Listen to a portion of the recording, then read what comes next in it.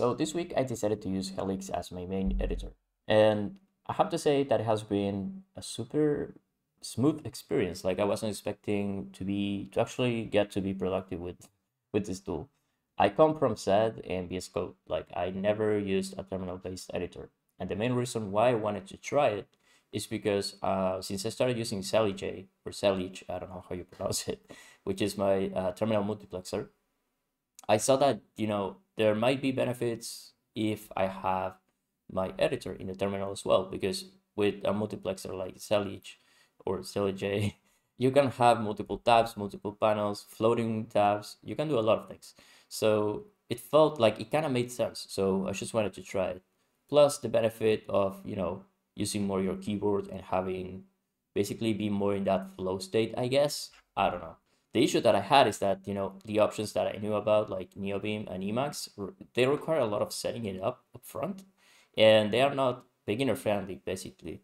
And I feel like Helix is, an entire completely different experience to that.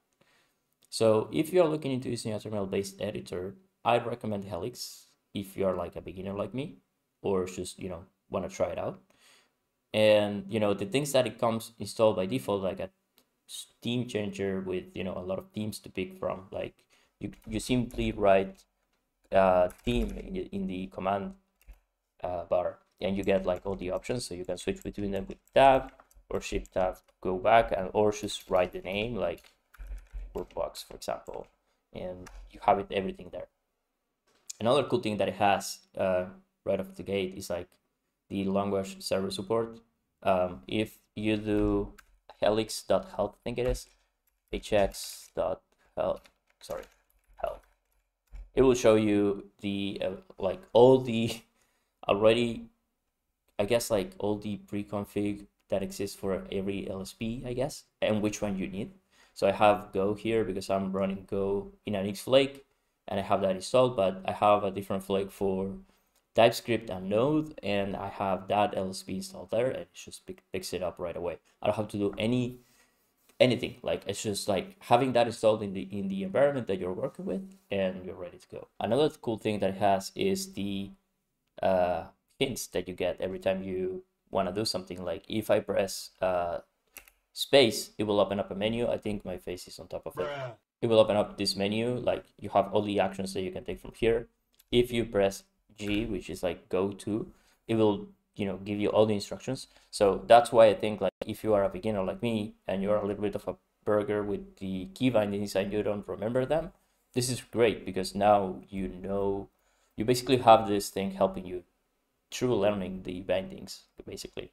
So the main way that I use Helix to move around a file, or like the motions of Helix to move around a file, is by using the amount of lines that I want to move. So I will press, if I want to go to the beginning of the function, for example, I will press 15 and then press K to go up, and you're there.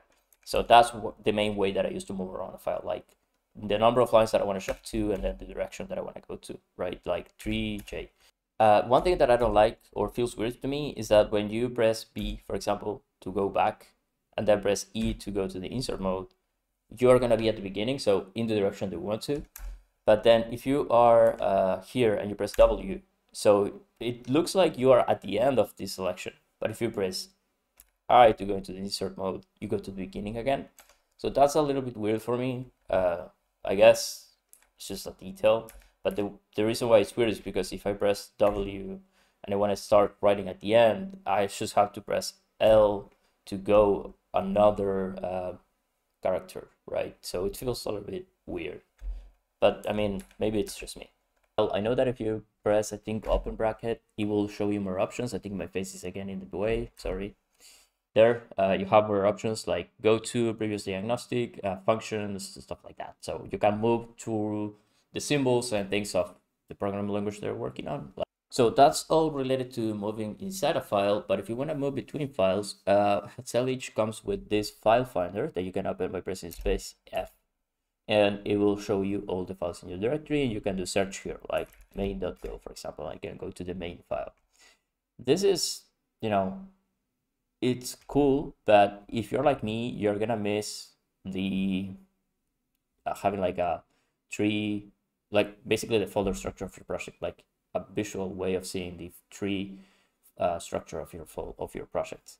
If you're working on a framework like Svelte, for example, that's, you feel it more because you have file-based routing there. So depending on what folder you're working on, you need to, it's going to like serve the URL basically. So you define the URL structure of your server with folders. So it's a little bit tricky to work on a project like that when you don't have a way of visually seeing your folders. The fix for that I have found is by installing Yassi, but because I'm using this Helix, I can open up a floating window, and I always have Yassi running here, and I can navigate between the files with the same bindings that I have for my editor. So J to go down, K to go up, L, to get into the folder and stuff like that.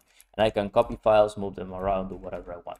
So that's kind of like the bypass that I have to that problem. It's not really a solution from Helix. It's like a workaround, but it works for me, and it actually makes me more productive because in a normal editor I will have to pick up my mouse to do that, and here I can do it with the same bindings that I use for same keys that I use for moving inside a file. So when you want to open a file, you can, again, going back to the file search. Let's say when I open up this scene manager, the camper scene, and if I want to open up this file in the main buffer, I just press enter. But if I want to open it on a panel, so let's say main now, I can press Ctrl B and it will open up a new panel for me that is on the vertical position. So you can also open it up in horizontal, but only psychopaths do that. So only vertical is all you need. So Ctrl B, boom, you're there. You can keep opening files here like sound manager, and it will create another row. And the way you move between these panels is by pressing Ctrl W, which is Ctrl window. And now your bindings for arrows or H and L to move around them. So it's very intuitive the way it works. So you basically have to remember Ctrl W or Ctrl V, and you're able to move around panels and open up panels as you want. Once the file you're working on is, you're done editing that, you basically write it with, the normal way that you will do it, W, or in my case, I have a binding for space W to save. And if I want to close this, I just have to press space Q, or just write colon Q, and that's it. So it's very intuitive, like the way you navigate through panels, the way you find things, the way you search also. And again, if you stack what I showed you, like floating window with Yassi, it's another world. Like it adds a lot of, like, again, you kind of like do everything with same bindings, and it's very easy to like navigate your project that way. So yeah, I think Helix is definitely worth checking it out. I think I'm gonna start using it as my main editor from now on. And yeah, thanks for watching. Bye.